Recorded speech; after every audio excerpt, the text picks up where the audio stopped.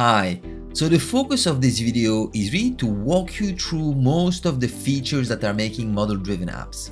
So if you're relatively new to model-driven apps, you might not be aware of all the features that you can use. So I'll walk you through the features, I'll share my screen, show you demos, explain some of those features using diagrams and visuals as well, so that by the end of this video, you have a better idea of how to build amazing apps for your organization. Model-driven apps features. So the first thing that you do is that you want to connect to data, right? So when you design model-driven apps, you start with designing your data model, your data, so you can natively connect here to Dataverse tables, and then you will pick the tables, do the relationships, and add them to your app. So how does that look like in your app? All these records here are records stored in your database, in Dataverse. And effectively, if you click, for example, on student, that is another table, it will display the list of records for that table. So as we said, your data natively will be stored in Dataverse for Power Apps. This is kind of the preferred way for you to create tables, manage your data in those tables, including relationships. But you can also leverage SharePoint list or SQL Server databases. You can use what we call virtual tables for that, which effectively will connect to those lists in SharePoint or those SQL Server databases. So next feature we look at is the user interface. So the user interface in model-driven apps get built for you natively, right? So you have UI components that are built around the tables that you are creating, right? So you can add a dashboard. So if you look at what a dashboard might look like in the app, if we click on the dashboard area in the navigation, you can see here different dashboard and you can change them. So dashboard effectively show you charts, areas, bar, whatever chart you want, lists of records, and all these are effectively on top of the data that you have in your model-driven app. The next thing that you get is, as we said, Dataverse tables. So some of these here are tables like your scholarship application, your students, your student placement. All these are Dataverse table with data in it. You can also have URLs, so you can have a URL in here. You can also have custom pages. So custom pages let you tweak the UI completely to your needs. Technically, what it is, it's the same technology as used for Canvas apps, but you can render them within model-driven apps, right? So that might look like a very specific custom UI that you want to have within your model-driven app. So let's now cover a few more details about a Dataverse table. So Dataverse tables are made of views. So views effectively, if you look at in the app, if I click on one of those tables, this is a list of record is in a view. So a view effectively is columns and filters. So those are my active application. But if I click on applications to review, again, all these will be the application of status to review. So we can change the views by having custom or specific columns in them. And then the filtering is also specific to a view. The next element to look at are forms. So forms effectively let you display the data or update the data of records. So let's take a look in our model-driven app. So if I now want to navigate to a record and open the record, this is effectively the form of the record. So the form represents, each of the fields of the records. You can have them in sections, also classified in tabs. You can have additional views to child tables within the form. So that is your main form, and that's the form that you'll use also when you create new records. Quick create, that's another type of form. So if you look at in our model-driven app, you will have a little plus button here. So you can define some tables to have this quick create form, and that will show a few of the fields that you can specify in that smaller quick create form that you can use to create records. Quick views, so quick views, if you look at a form, you can have data within your form coming from a parent record. So that will be your quick view. Form component acts similarly to your quick view. Quick view, it's kind of a snapshot of a few fields. Form component lets you put a complete form within another form.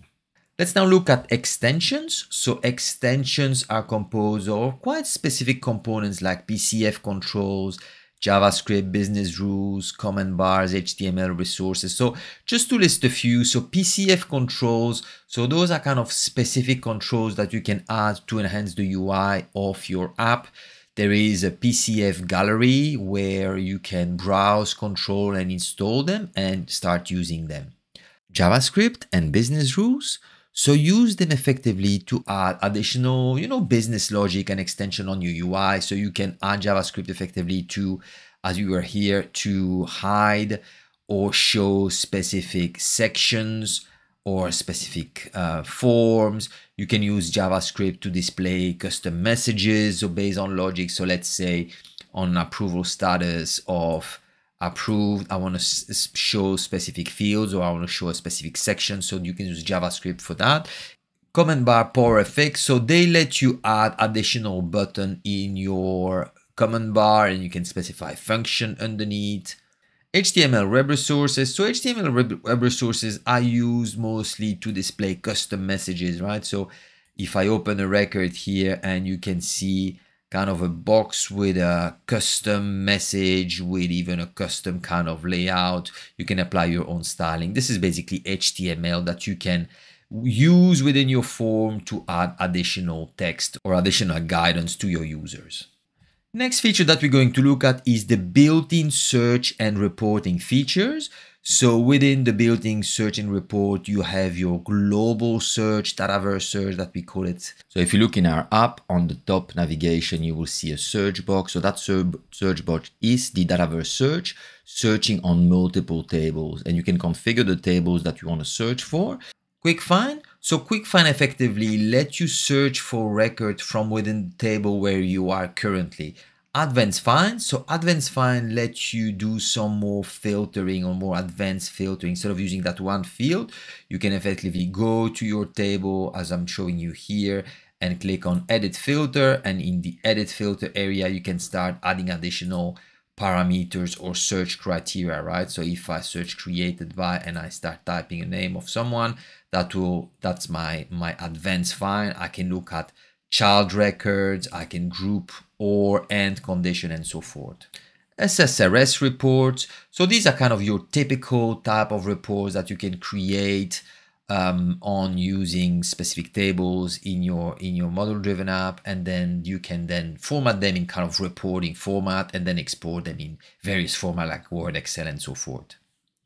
Word and Excel template. So quite similar to SSRS reports, but in a sense, you don't have to create a report, you create a template. So let's start with Word template. So Word template effectively lets you create a Word template.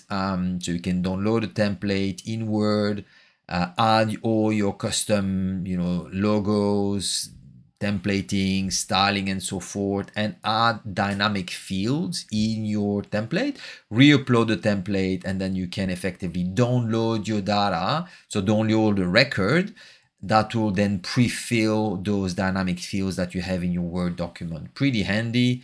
So let's now explore automation and logic. So there's a few features that you can use within automation and logic. So let's quickly explore each of them. So you have your classic workflows. So this is where, based on an event, on creation and update, you can do something in the background. Here you can see an example of how to use it. Then you have PowerFX functions, which is relatively new, right? So it's kind of building logic that you can call from many different places. So you have input parameters and output parameters. You have your Cloudflow in Power Automate. So again, very powerful tool where based on triggers, you can do some logic, conditioning, waiting, looping, and do some further action. The biggest advantage of Cloudflow is that you can leverage thousands of other connectors. So of course you can leverage the Dataverse connector to do some logic within your Power App, but you can mix and match that with other connectors, SharePoint, Outlook, DevOps, whatever you need to inject in your logic, you can actually do it using Cloudflow. Business process flow. So those are more visual processes that you can have within Power Apps on records. So effectively, when you open a record, you will have stages of your record. So it's almost like a UI, user interface guidance for user to progress through the life cycle of a record. So you can have your stages and you can have steps that needs to be done within each of the stages. Low-code plugins. So again, this is relatively similar to workflow, where on a specific event, you can do some actions. And again, here you'll use PowerFX expressions to do the action, and you can effectively call them or associate them to tables. And finally, FX formula columns. So here effectively it's more columns that you can create on a table, and you can define some logic for that column. So whether that's concatenating some strings or calculating some numbers, quite useful to quickly create some logic within one field. So let's look at the built-in chart and dashboard capabilities within Power Apps, right? So what you can have is that you can use native charts and dashboard. And as you can see here, there's a beautiful chart that you can quickly create based on the data that you have in your Power App in Dataverse. The second option is that you can use, of course, Power BI, which integrates quite well with Power Apps. So an option here is to have an embedded visual of Power BI within your record in Power Apps. And the third option is you can have complete Power BI dashboard or report available effectively as dashboards in your Power App. So the next feature that we are exploring is related to security. So you can quite tightly secure your app, right? So let's take a look at what are the options that you have, right? So you can effectively secure the whole app access. So you can share an app with someone or completely restrict it for someone, right? You can also go at the table access. So you can completely restrict or hide table, prevent access to tables to users. Now, one level down is you want to even go to restrict access to certain records of that specific tables, right? So you can use business units, security roles, and so forth for that. Now, within a record, you can have specific forms as well. So you can have different forms, and you can restrict access to specific forms as well, just to kind of render specific UI to specific users. You can also hide specific views, and then finally, you can even hide or restrict access to specific columns. So let's take a look now at all the AI features that are coming within Power Apps. So natively, AI or Copilot is available in Power Apps, right? So you can effectively start chatting with your Copilot, right? So to get some more insight about the data in your Power App. There is another feature called the Form Fill Assistant. So effectively, it will pre-fill the form when you want to create records for you. Another one is the Row Summary. So effectively, it lets you summarize the essential information of a record when you open the record. There is also various ways to visualize your data dynamically using AI. So that's a new feature that has been recently added, where you can plot the charts based on your data. And finally, you can also use natural language grids to search and filter on records. If you look at Copilot Studio, right? So using Copilot Studio, you can effectively customize the Copilot chat, right? So you can add additional knowledge. You can add knowledge effectively outside of the knowledge or the data that you have within your Power App. You can use all the native features that are coming with Copilot Studio, like adding additional topics, adding additional actions, using prompts and so forth to really extend that Copilot experience. And finally, AI Builder. So you can effectively use AI Builder and AI models, text models, document models, and more recently, the AI prompts, right? So you can create a prompt with specific, questions, include input data, input document, and then call this via a Power Automate, and your Power Automate will effectively call the prompt, get the data back, and inject the output of your prompt within your Power App, making the Power App effectively way more intelligent. And it's almost like you can infuse AI elements or AI insight within your Power App. Voila, I hope that you liked this video, and if that's the case, give me a thumbs up and don't hesitate to subscribe to the channel. I'll be doing more videos like this one about overviews of technologies in Microsoft and so forth. So see you in the next one. Bye.